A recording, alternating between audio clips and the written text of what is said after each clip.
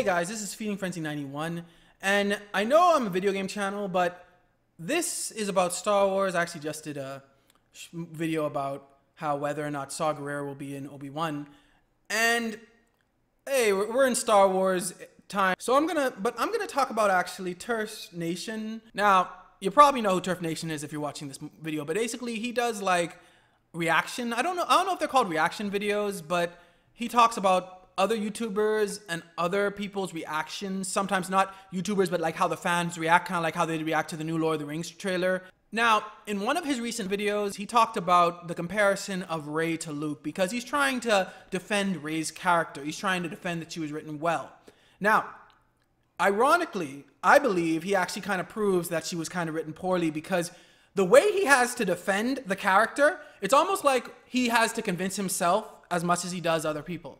So, I'm going to play part of his video. I'm going to stop it when I need to explain why the comparison doesn't make any sense, and you guys can just give your own take. Alright, here we go.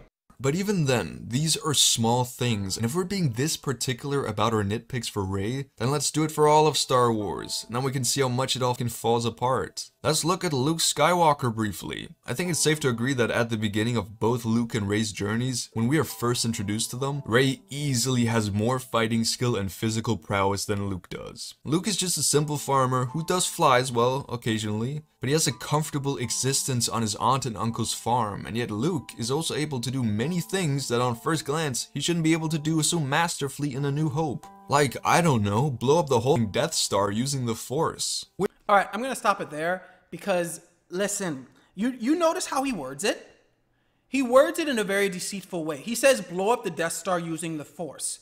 Luke technically didn't do that. I mean, you could make an argument that he did, but technically he just used the Force to find out where to shoot 2 proton missiles or whatever they were into so that the Death Star could blow up. That's 2 different things, because it's like saying if someone blows up a tank by just throwing a grenade inside, okay, you get that because that makes sense. But if someone blows up a tank with their mind, those are 2 different things. The action is still the same, but one makes sense and the other doesn't. It made sense that Luke, who actually had some Force training already, he had it on the Millennium Falcon with Obi-Wan Kenobi. He already had some Force training on specifically how to see without using his eyes. So when he gets to the Death Star trench run, he is able to see without using his targeting computer. This is something he's already had training for, and he simply uses when he gets to the Death Star. He uses it simply to see where to aim his missile or proton bomb or whatever it is. So those 2 aren't comparable.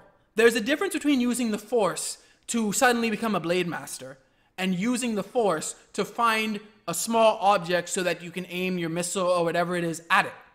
So yeah, that's not comparable. Sorry. But please be fair when using these criticisms. Yes, be fair.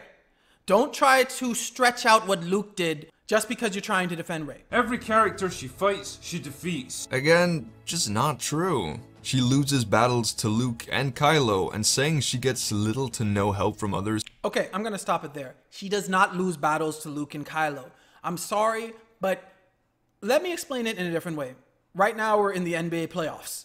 If someone is about to take a 3-pointer that they will make, and another player's mother screams in the audience and distracts them, that does not mean that because they missed the shot that they were going to make, that they actually won the game. This is the same thing here. She did not lose to Luke because she pulled out her lightsaber and beat him. He didn't take the lightsaber. He just had the metal staff. So she did not lose to Luke, even though he probably would have beat her if she had kept it fair. She still didn't lose to him. And she did not lose to Kylo Ren, even though I think it was Leia who distracted Ren when maybe he was about to beat her. It doesn't matter. You do not lose to someone just because they get distracted. That doesn't count. If I were fighting someone with a sword and I have the upper hand and then I get distracted, I don't know, by a relative or something like that, and they stab me, they didn't lose to me. I lost to them. It doesn't matter the reason. I still lost. And Rey still hasn't lost. Sorry, but nice try. Just look at the situations with Snoke and Palpatine. She even spends half of The Last Jedi getting help and training from Luke. No, she didn't. She got, as Luke said, 3 lessons. That's the problem. See, you can't get 3 lessons and suddenly be a beast. If I recall correctly, I don't think I watched the movie in a while, but if I recall correctly, she didn't even finish the 3 lessons.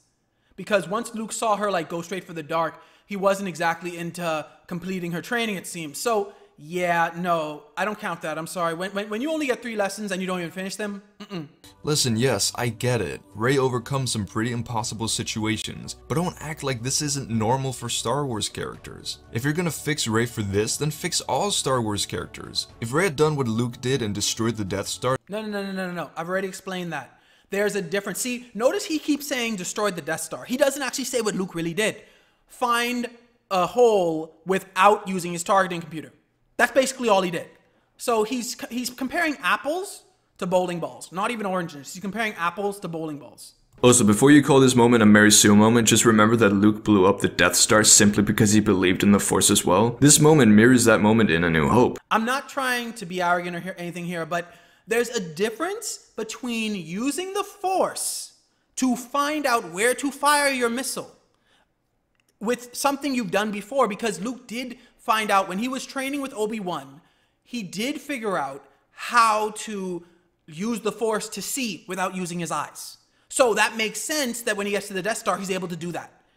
Rey has had none of this. Not in The Force Awakens, none of it. She hasn't had any even 30-second scene to show her practicing this. So it's 2 very different things, and you're stretching them really so far just to try to defend Rey.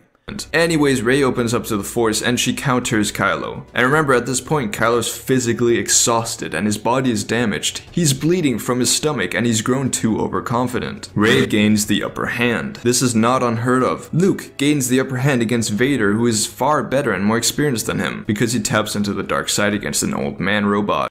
No, I'm gonna have to stop you there again, because Luke had already had saber training. There's a difference. See, if you're going to say that the Force can suddenly make someone really better with the saber, and no, Luke in that scene, he didn't just tap into the dark side and that's why he could beat Vader. Yes, his rage probably gave him strength, but beforehand, he wasn't trying to beat Vader. He was actually holding his own against Vader without trying to beat him beforehand. So it's not unrealistic that when he taps into his rage, he's going to be able to beat her. Rey, on the other hand, as far as we know, has never had any saber training. I know you said something about her having training with a bow staff, but I'm pretty sure those are 2 different levels of training. Like, how you parry with a bow staff, I'm pretty sure is not how you parry with a single-bladed weapon. So, yes, once again, those 2 scenes not really comparable, because unlike Luke, Rey hasn't had any training with a lightsaber at this point. So anyway, that's just my take. I'm not gonna go over everything this guy said. There's some things he said that I agree with. I'm not gonna lie. But the problem is he's trying too hard to defend Rey. See, you can tell when someone is trying to basically convince themselves as much as convince the audience, or something else, which I will not suggest here. But with this, no. Rey has no explanation. You see, what makes Luke different than Rey is that the original people who did the original trilogy actually took their time to explain why Luke has certain skills, such as being able to pilot. They even have him bump into a friend at the Rebellion headquarters in Yavin, where, and they talk about it, even like when they're about to do the Death Star run, he says, just like Beggar's Canyon back home. So we are given insight that Luke already has certain skills. We're not given any of this for Rey. And it would have only taken a minute or 2 minutes or 30 seconds to explain this. Like they could have shown maybe a flashback of Rey actually combat training with some of the other refugees. They could have shown Rey maybe dealing with a single-bladed weapon and then choosing to do with a double-bladed weapon. They could have done so much to explain this, and they didn't. I'm sorry, but this defense of Rey just comes off as stretching it. When you compare her to Luke, and you try to make it seem like Luke's thing were just as crazy, no, not even close, as I've explained already. So, I'm not dissing Turfnation, but here, I just think he really likes Rey to the point where he's trying to defend her, and he has to stretch certain things and leave certain things out of Luke's story to basically look like the things they did were the same. Not really. But what do you guys think about this? I'll leave his videos in the description. You guys can tell me whether I'm being fair or not, and you guys can give me your own opinion on how Rey compares to Luke. Thanks for watching. Remember to like, share, and subscribe, and may God bless you all.